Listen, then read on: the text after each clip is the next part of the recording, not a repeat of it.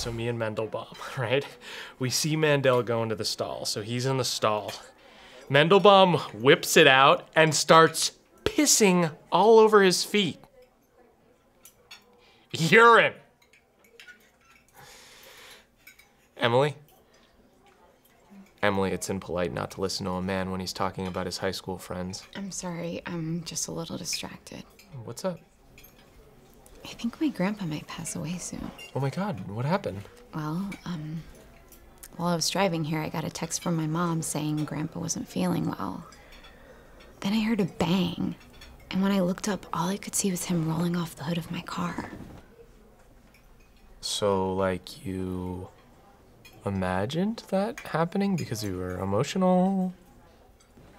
What do you, you didn't, hit your grandpa and kill him with your car? No. Good. He was alive last I saw. What did your mom text you? She said Grandpa hasn't been feeling well, so he went for a walk on the road by this restaurant. Jesus. She's been texting like crazy, but I don't want to look at it and find out he's gone, you know? In my mind, he's still the big, strong guy who can lift me and all my cousins over his head. Not the fragile old man writhing in the rearview mirror.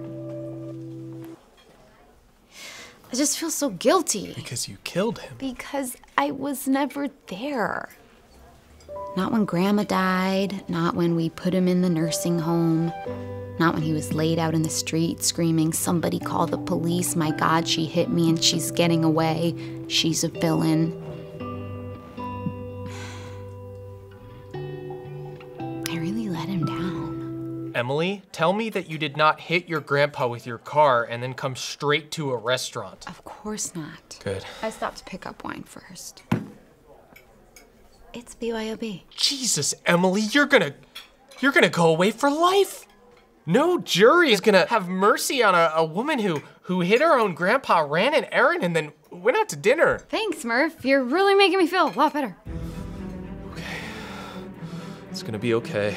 You do not have to go down for this. One mistake does not have to ruin our life together. Murph is gonna make it right, baby. I'm gonna wipe your phone. We're gonna get rid of the car. I'm gonna delete the text messages. We're gonna move to IU. Wait. Isn't this your grandpa? Gramps is feeling better. Will you be home for dessert?